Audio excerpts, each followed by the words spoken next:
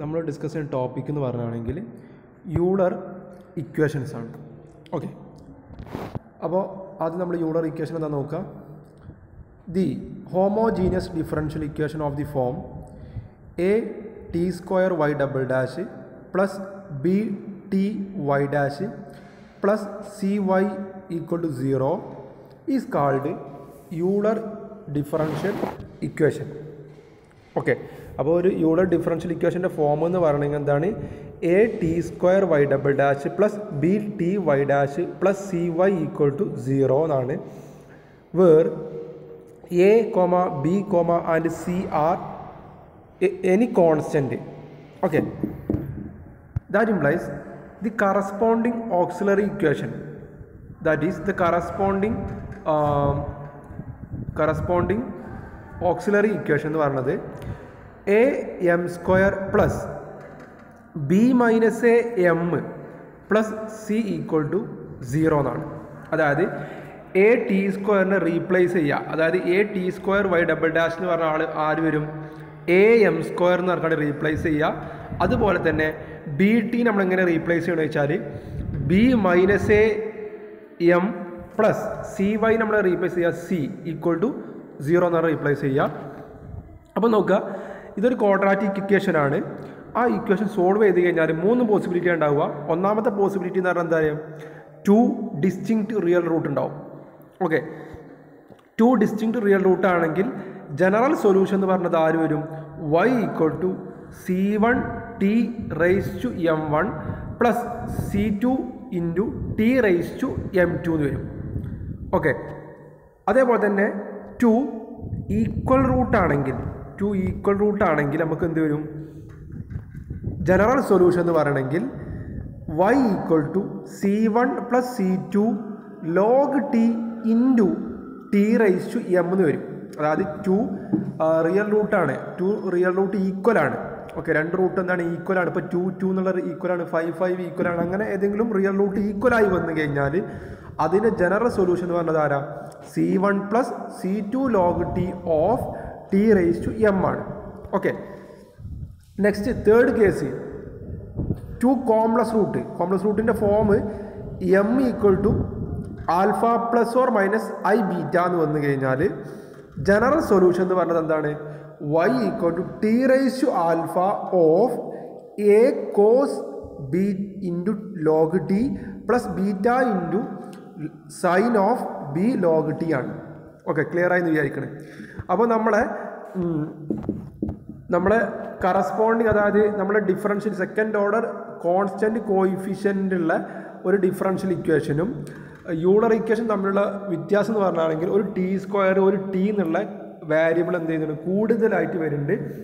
അപ്പോൾ രണ്ടും കൂടി കൺഫ്യൂഷൻ ആവരുത്. കാരണം ജനറൽ സൊല്യൂഷൻ അവിടെ കാണാനുള്ളത് E raise to M1 C1 E raise to M1 plus C2 E raise to M2 എന്ന് 2 ഡിസ്റ്റിങ്ക്റ്റ് റൂട്ടിലാണെങ്കിൽ. പക്ഷേ ഇവിടെ അങ്ങനെയല്ലേ വരുന്നത്. ഇവിടെ എങ്ങനെയാണ്? C1 T raise to M1 plus C2 T raise to M2 ആണ്. ഓക്കെ, രണ്ടും തമ്മിലുള്ള ഡിഫറൻഷ്യൽ ഇക്വേഷൻ തമ്മിലുള്ള വ്യത്യാസം എന്താണെന്നുള്ളത് നോക്കാം. നെക്സ്റ്റ് നമ്മളൊരു പ്രോബ്ലം ഡിസ്കസ് ചെയ്യാണ്. പ്രോബ്ലം ഇതാണ്: T square Y double dash minus 4t Y dash plus 6y equal to 0 എന്നുള്ളതാണ്. Where T greater than 0. ഈ ഇക്വേഷൻ എന്നുള്ളത് എന്ത് ഇക്വേഷനാണ്? യൂളർ ഇക്വേഷനാണ്. അപ്പോൾ കറസ്പോണ്ടിങ് ഓക്സിലറി ഇക്വേഷൻ ആരാ വരിക? അല്ലെങ്കിൽ ക്യാരക്ടറിസ്റ്റിക് ഇക്വേഷൻ എന്ന് പറഞ്ഞത് ആര് വരും? M square. കാരണം ഇവിടെ എ എന്നുള്ളത് 1 ആണ്. അപ്പോൾ എം സ്ക്വയർ പ്ലസ് ഇവിടെ ബി എന്ന് പറയുന്നത് -4 ആണ്. -4 എ എന്നുള്ളത് -1 into M plus 6 equal to 0 എന്ന് വരും. That's equal to M square -5m plus 6 equal to 0. ഇത് ഫാക്ടറൈസേഷൻ ചെയ്ത് കഴിഞ്ഞാൽ m-1 into m-2 into m-3 equal to ആര് വരും? 0 എന്ന് വരും. Okay, that implies m1 equal to ആര് വരും? 2 വരും. m2 ഈക്വൽ ടു ആര് വരും? 3 വരും. 2 ഡിസ്റ്റിങ്ക്റ്റ് റിയൽ റൂട്ടാണ്. അതേപോലെ തന്നെ നമ്മൾ ഡിഫറൻഷ്യൽ ഇക്വേഷൻ എന്ന് പറഞ്ഞത് ഏത് ഇക്വേഷനാണ്? യൂളർ ഇക്വേഷൻ ആണ്. അപ്പോൾ ജനറൽ സൊല്യൂഷൻ എന്ന് പറഞ്ഞത് ആരാണ്? y equal to C1 T raise to M1 plus C2 T raise to M2 ആണ്.